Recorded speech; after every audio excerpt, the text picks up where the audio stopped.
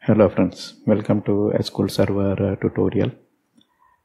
In this video, we are going to create a partition scheme and let's continue.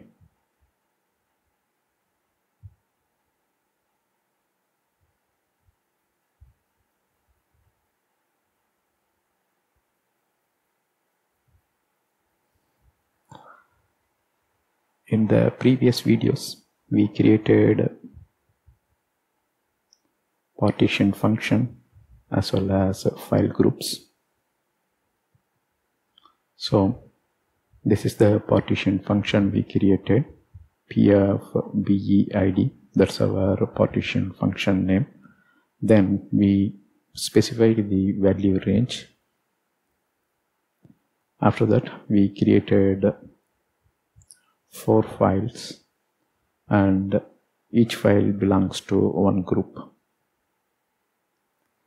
Partition scheme gets the partition advice from partition function. So here if you see, partition scheme is talking to partition function. So not only that, and it assigns a file group to each partition. So that's the scheme. So the partition scheme links to partition function, knows what are all the available value range to perform partition.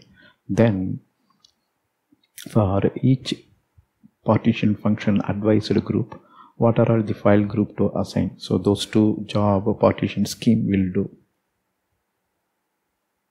So this way you can have table data split into data groups and get stored in different physical drive. So data groups, that's done by partition function, and assigning it to different physical disk, that's done by the partition scheme. Say a table is having 4 billion records which was grown for 15 years. By having partition, we can split this 4 billion record and store it in different disks. So maybe a more frequent one in a high performing RAID disk and other history in other RAID disk. Maybe usually people will put a costly highly performing RAID disk to the recent database, maybe for present year and going back to 3 years. Then remaining history they may still keep in good disk, but compared to this disk, the recent disk will be more costlier and its response time will be very quick. So that's the use of partitioning. So by having partition, we can split and store it in different disks. This will reduce the data maintenance and improve performance with reduced disk I/O. Why? Because if you see, in each disk we have different partition. So if our partition contains 4 groups and they are divided in terms of years, or here in our example it's divided based on the person ID. So if a query comes with a specific person ID, the SQL Server knows which partition to look. That means it is looking at a subset of data to retrieve the content.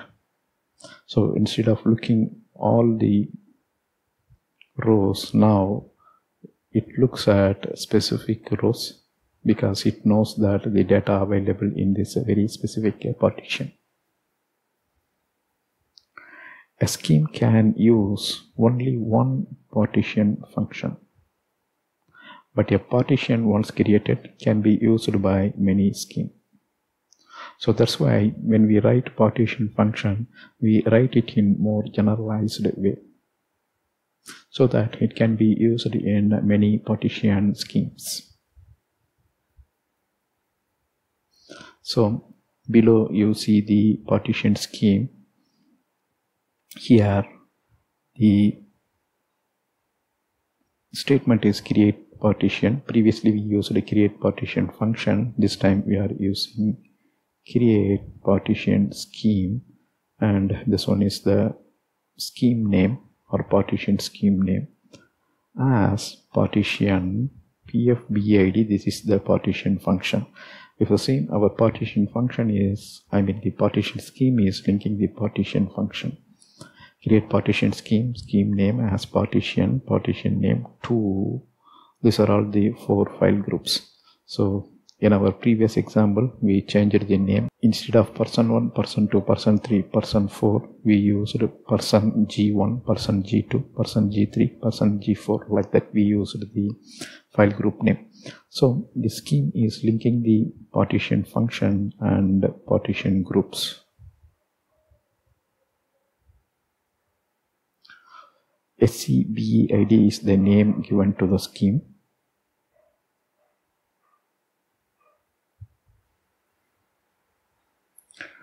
PFBID is the name given to the partition function. So we already created that partition function and we are referring that here. Person1 to person4 are the file group names.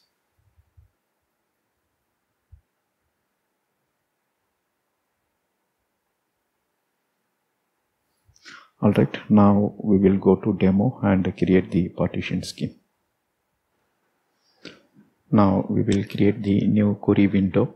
We are already at Adventures Work database. So we are already at Adventure Works database. Here, if you see, the statement is create partition scheme. Scheme name is SC scheme BID business entity ID as partition. Partition function name 2. So once you specify the partition function name, the scheme knows that there are 4 groups, and here to assign each group to a specific file group name. So now we will execute this, and you can see command completed successfully. Now we have partition function, we have partition scheme, and we have these file groups as well.